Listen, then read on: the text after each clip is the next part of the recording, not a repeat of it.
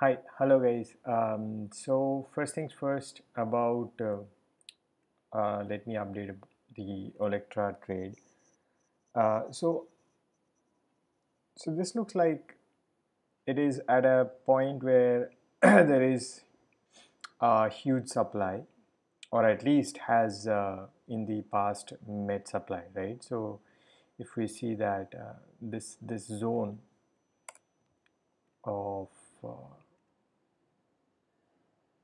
this has been a huge supply zone. Um, So now Electra is nicely poised there.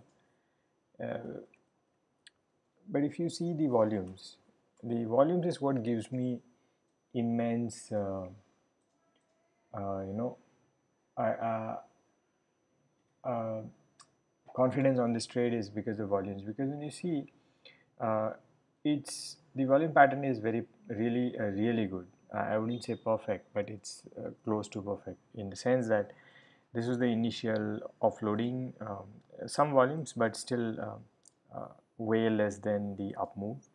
And then again, you see on this down move, the volumes got less.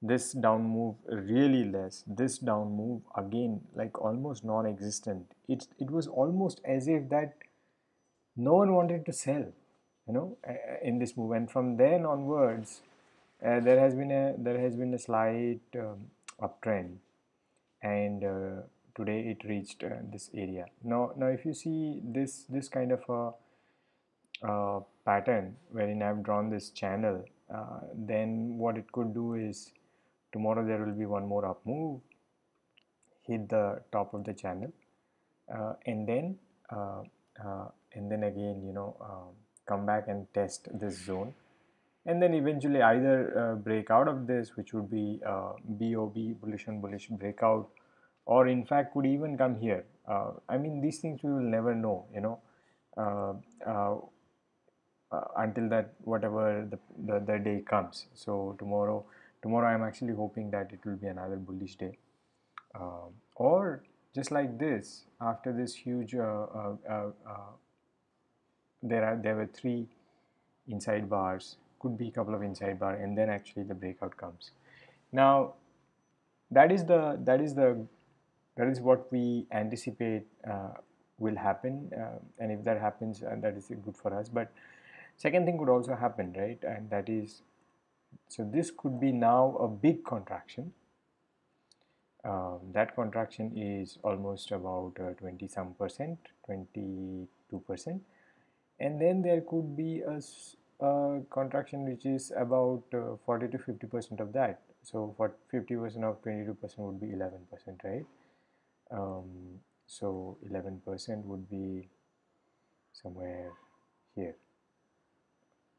and just like this sort of a shakeout candle that could come, and then eventually uh, hopefully with this contraction, then the supply, if at all there is, uh, will will exhaust, and then eventually it will move up. But all in all, right now it looks good to me, from the angle, at least from this kind of a trend line, looks good. Again, these are very subjective, the kind of the trend line drawings and all is very subjective. So that's that. A couple of names which I want to discuss, and they look good, is so today what I wanted to do is I wanted to go through the high tide flag names,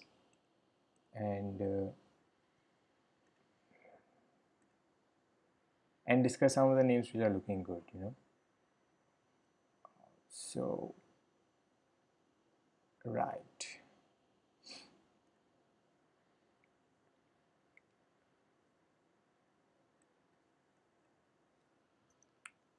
So Dhani, and Dhani is similar to Dhani is actually in a downtrend in a higher time frame, but These using, this is how reversals happen. So if you see this on a weekly time frame, this is a huge spike, which means that people are now taking, big money is taking interest in here, and there is again this pullback is in very low volumes, and if a low is made here, wherever, but above this low, then we will know that there is a higher low formation, and the stock might be ready, getting ready. So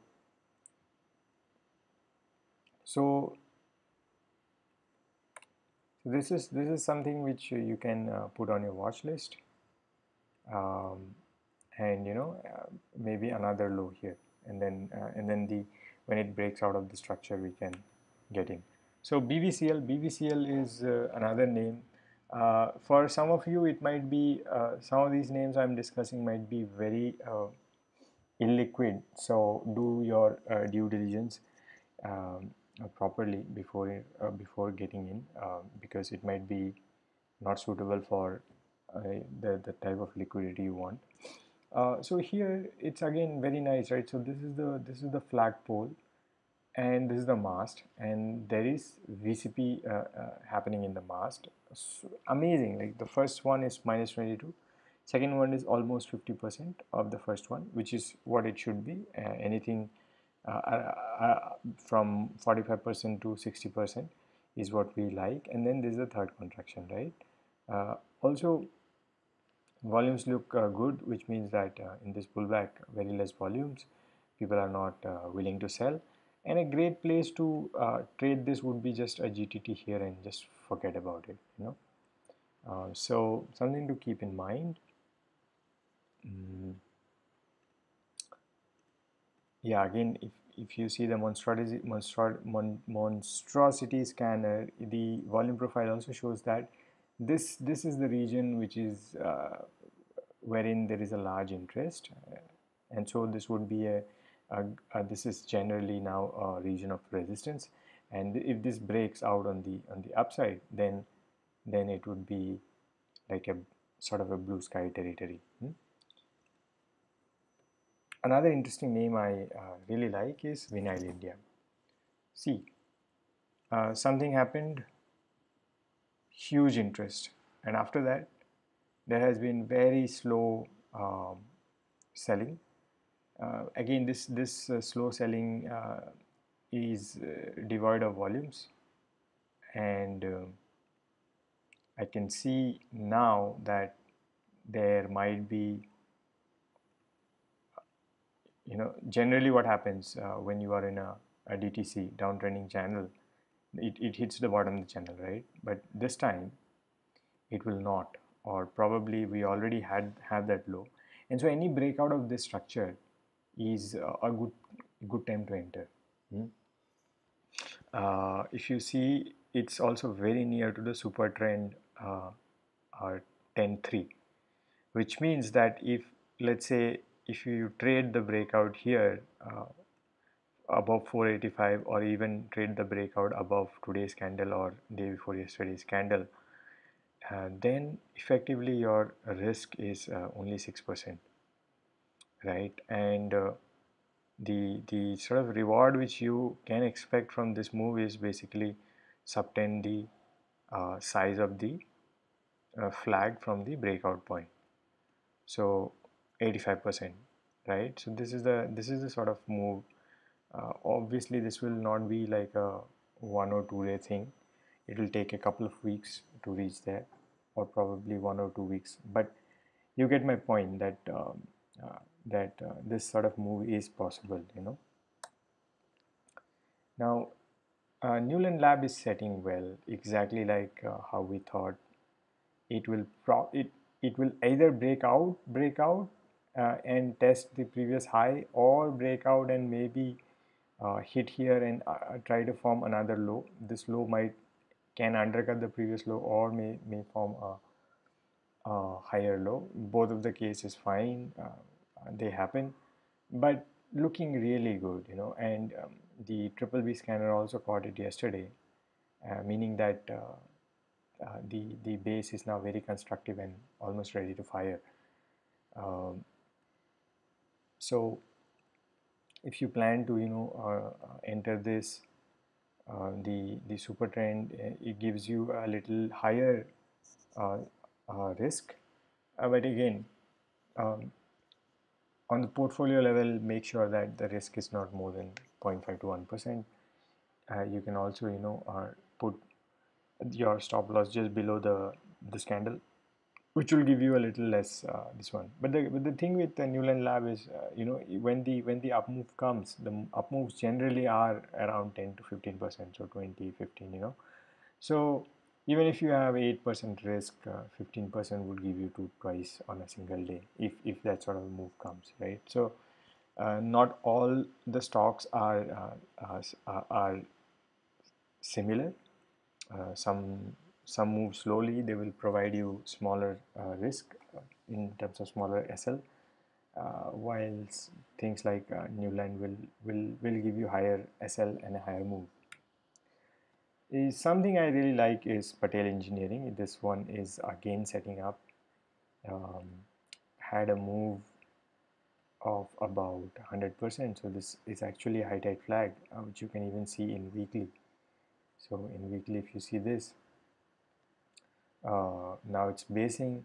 You see these two bars, which were red bars, and you see the volumes. I mean, no one, no one wants to sell, right? Um, and you can also see some form of VCP coming in. So this was minus 18%.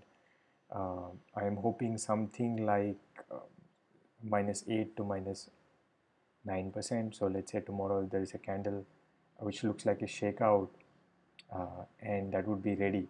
But in any case, uh, if you don't want to miss this, maybe that move comes on the downside and tomorrow itself it starts to break out. So above 27 is above 27. If you put a GTT, then you'll comfortably get in. Um, right, looks good. Just see the volume profile. Like nobody wants to sell. Uh, so yeah, this is good. KECL started its up move today. So if you see, if you could draw a line like this and say that okay, it's very close to breaking out the downtrending line, and I will enter above this day. You would have made an entry, and you can see that the the relative strength is also getting back now. So this was better than the day before, and now again, so again, you after looking at so many of these kind of names, what you can already predict, not predict but anticipate, is that it is going to make a big base, and it's something like this, and probably another round of this one, or even without that it'll just go on, right? But in any case, you can then have a idea that at least 10 to 17% move is going to come from here, right? I really love RVNL because apparently earnings were not great, but who cares? The guys who are holding this don't care. In fact, today was a buying day. So this is poised, in my opinion, really poised, right? The I'm hoping that this will now, the relative strength will now come back and look something like this. It's started to go up, and again the thing is it might not directly make a move like this. Where's my mover? Yeah, make a move like this, um, but it could be the the, the start of this base, first contraction, and in which case you can expect like a move of double digit moves, right? So I like that. Asian Hotel North, and this is what a good base looks like, right? You see, after this up move again, these names will not be liquid for many people. uh, so but I'm just discussing it, to give you an idea about what a good base looks like. No volumes nobody is selling. Everyone is waiting for that big money to come and again, start that uptrend. Pre-cam. Okay, pre-cam is this was a great entry, breakout entry on this day. Got a move and then now uh, has been pulling back to the previous breakout zone. So you can now think of this as a retest, retest of this breakout. And I'm looks like I mean so now what you can expect is that now this pullback will be complete and then the stock will start its up move. Do not be entering because right now we don't have any evidence that pullback is finished, and that it will reverse. So better to wait for a little bit of confirmation. That confirmation will come when a bullish candle will appear, when tomorrow, if that happens, the RS line will be stronger than the previous one, and at that time you can make an entry. If you want to get in, and if you don't have time, you can have GTT above some levels like this, in which case you will still be having a decent stop loss of 7-8%. Repro is another one which I really like. See volumes coming in. Last 2 days volumes were lesser than today's volumes. Although it closed below the open, it looks almost ready to do like VCP like this, right? And so what you can do is, again, because these are anticipation kind of entries, you are not sure that the you're not 100% sure that the up move is there. So uh, a good technique to enter this would be to split your capital in a, let's say, half. So if you had 100 rupees to add in repro, you might take a 50% entry here, and the rest you can take when the actual base breakout happens over 620, right? So then what happens is, once the price already reaches 620 from 560, if your entry is already here, you already have a great cushion. And whenever that sort of what Electra did today, right? So people who entered Electra would have their hearts in their mouths, because you don't know what Electra is going to do, is going to squat or not. So that's why having a small position in a reversal place like this, when a base is setting up, could be a good thing to do. I mean, this is all things which you can incorporate in your setup or your system.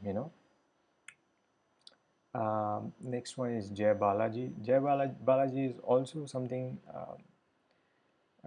I wouldn't say like too much, but again, this is the structure which is going to play almost for sure.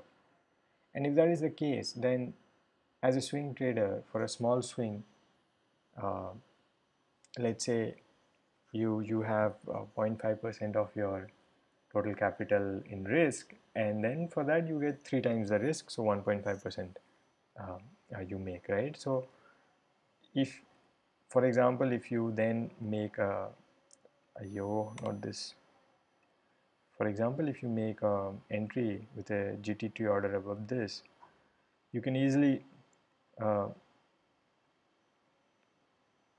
uh, you can either use like a 6% stop loss and hopefully make twice of this at least.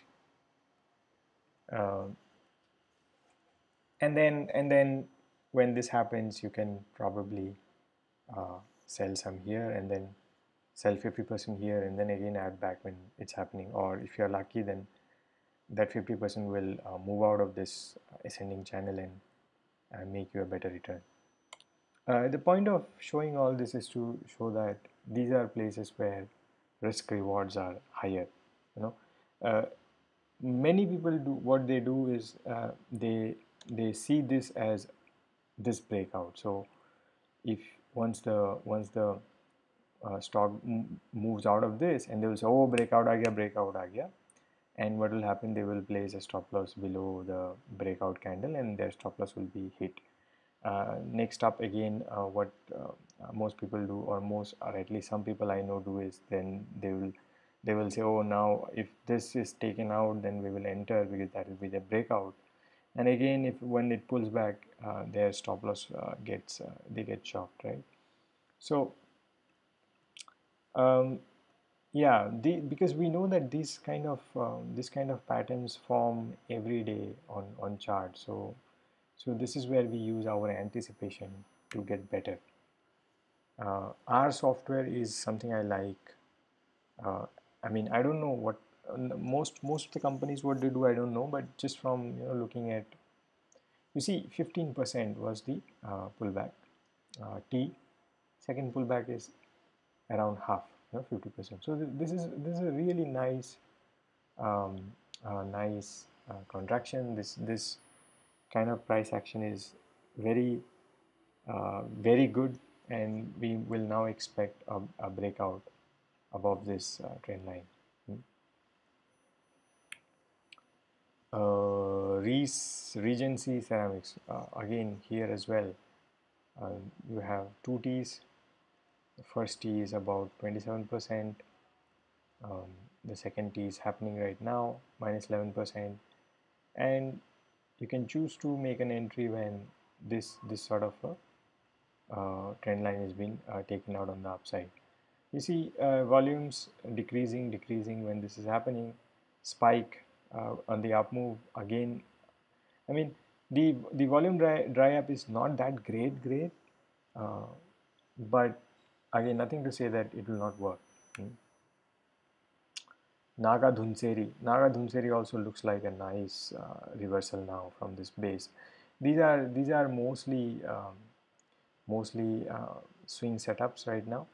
But again, once this sort of breakout comes from the base, uh, and price breaks out of 2206 of the top of the base, this could actually give the moves could actually be more, something like this, 50-60%. So that is why I like to trade high tech flags, because it bodes well for swing traders as well as positional traders, right? uh, okay. um, really Ismo was already a high tide flag when this move came. uh, I for some period of time, because I was developing the triple B, I did not give much attention to the my high tide flag names. But again, an entry here would have been a perfect entry, when this high was getting taken out. This would have been a great place to enter. So this is what we mean by buy before breakouts. We don't need to wait when this actual pivot is getting taken out. We can anticipate and make entries when this day is occurring, um, when this sort of breakout happening, because now we have a triple B confirmation. We know that when this thing appears on the chart, it's a good thing. Um, so so that's the high tech flag names. Mm, I also want to quickly go through a couple of names. Yeah, I already talked about RVNL, or did I? Um, yeah, if not, then this is poised to do something like this. This is, yeah, I think I talked about this. Um, I talked about Electra. Signity, I really hope that this is the second bottom. This is the first, now this is the second one. I mean, I would have loved the volume to be a little less. This still could tell you that maybe the selling is not over in the counter. On hindsight, the entry was not great because of these two candles already were also very high in volume. So, but I've entered now, so hopefully this will not hurt me much.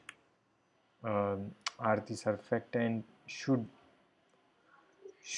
make a reversal soon, and when if that happens, you can enter above this trend line.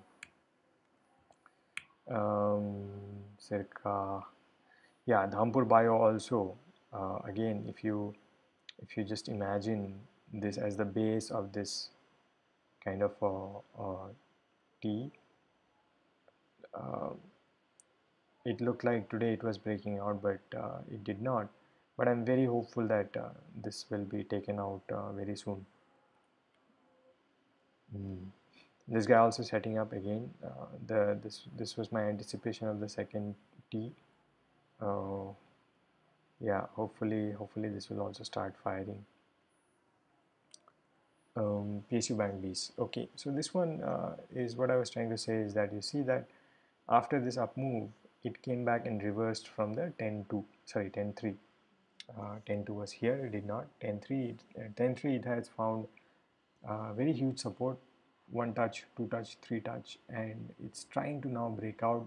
Volume seems to be coming now, and if it breaks out, then this sort of a channel looks very much possible. An 11% kind of a move in PSU Nifty is PSU Bank Nifty is possible. Okay, and also you see that this place where it found support is also the place where there was a lot of battle fought, means like a lot of exchange happened, right? So these are the regions which act as support and resistance. Uh, for resistance, so today's the stock which we discussed yesterday, I forgot the name, NSCL India. Yeah, see how, why did it get back from here? Because this was very clearly an overhead supply. We knew that this was the place where a lot of exchange had happened last. So today it could not. But again, nothing to say that tomorrow it will not be taken out and the stock will fly. Uh, okay. PSU Bank, Adore, RVNL. Yeah, that's all I had to discuss today. Watch the video in, I should have said this before, but just watch it in 1.5x. Okay, see you soon. Bye.